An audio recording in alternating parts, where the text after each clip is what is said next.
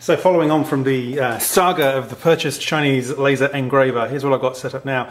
I've got an LED which is kind of just in front of the laser aperture, and then a webcam attached to the underside of where the focusing lens would normally be. Well, I've taken that out, and what I can do now is I can check by looking at the image on the webcam where the laser is. So as I move it around, I can see that it actually tracks the center really well. And so that's got the alignment pretty darn good.